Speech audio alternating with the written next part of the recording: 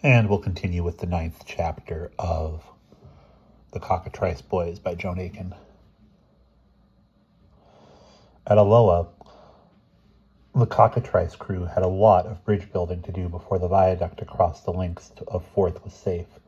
It took them 2 days' work, and the nights were passed in battling off hordes of kelpies who would have undone all the work again. Aloha was a fishing and ferry town where large boats had once tied up. It lay between 3 rivers, the Devon, the Black Devon, and the wide Forth itself, meandering in shining links across the marshy plain to meet its estuary. Few people lived here anymore because of the kelpies, which came in extra numbers because of the double tides. The town was wreathed in juicy green weed and smelt of salt damp.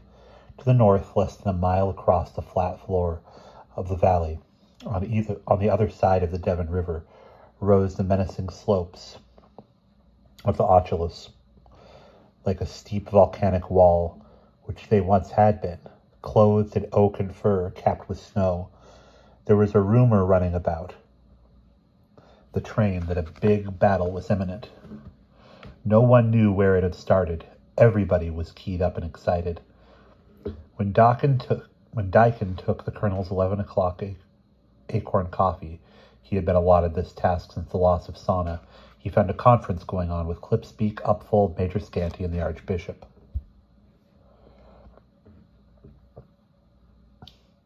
There is a legend, a folk myth, or whatever you care to call it, current in Melrose, that Michael Scott spent some of the last weeks of his life in Sorrow Abbey, and that he may perhaps have left the book there, said Dr. Wren. Oh, exclaimed Aiken, suddenly putting 2 and 2 together. That must have been what old Licorice was jawing on about. I mean Tom Flint. Sorrow, he kept saying. Sorrow, sorrow. Flint? He mentioned Sorrow Abbey? What did he say about it? Dr. Wren was galvanized. Why, pray, did you not tell us before? I forgot, mumbled Aiken. He said such a lot, it didn't seem important. He was going on and on about glens and abbeys and hermits' caves. You forgot, you wretched boy. Did he mention the location of Sorrow Abbey? Is it not on the map? Suggested Colonel Clipspeak hopefully. Unfortunately, no, Colonel. It was sacked and pillaged so many times during the border wars that its whereabouts now are wholly uncertain.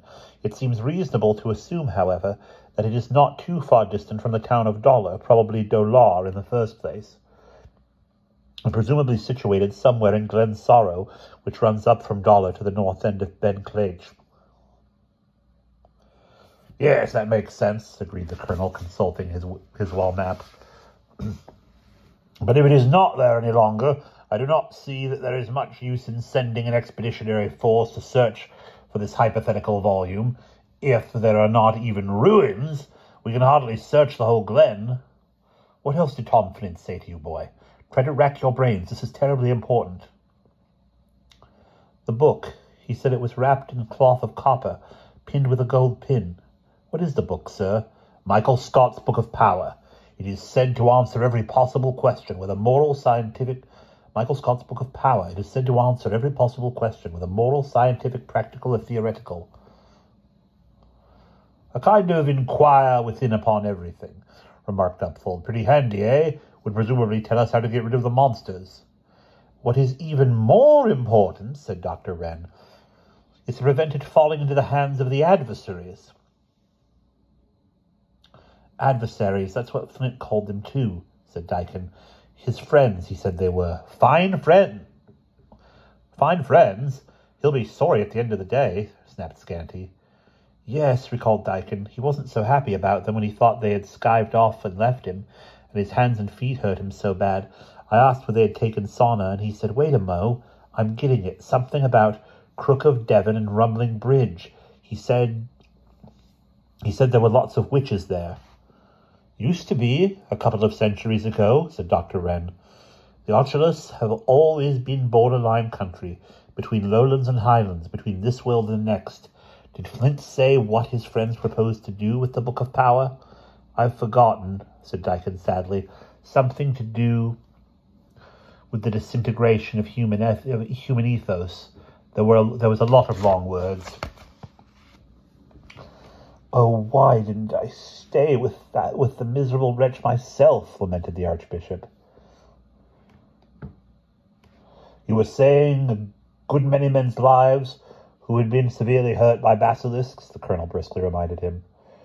Who would almost certainly be dead by now if it weren't for... You were saving a good many men's lives who had been severely hurt by basilisks, the colonel briskly reminded him. Who would almost certainly be dead by now if it weren't for you. They all stared at Aiken, as if they would like to pull memory out of him like teeth. Maximum chaos, Aiken remembered. First they got the monsters through a hole in the ozone layer. Now they want to stir up more trouble. And the book will help them do this. Suppose so. Aiken felt terribly tired, what with watching Tom Flint and guilty worry over Sauna and the Kelpie battle, and that feeling that everybody disapproved of him. All he wanted to do was lie down and forget his troubles in sleep. He was aware of the onset of a yawn working its way all the way from his toes. He struggled against it until his ears cracked, but out it came. All right, boy, you can go, said the colonel wearily. A croaking voice suddenly made them all jump. It came from nobody in the room. It was faint as it floated in from far away, shrill and full of malice. Don't go to Dollar, it said. Don't go to Dollar. And then ran off into gibberish. And then ran off into gabbled nursery nonsense. A $1, a 10 o'clock scholar, what makes you rise so soon?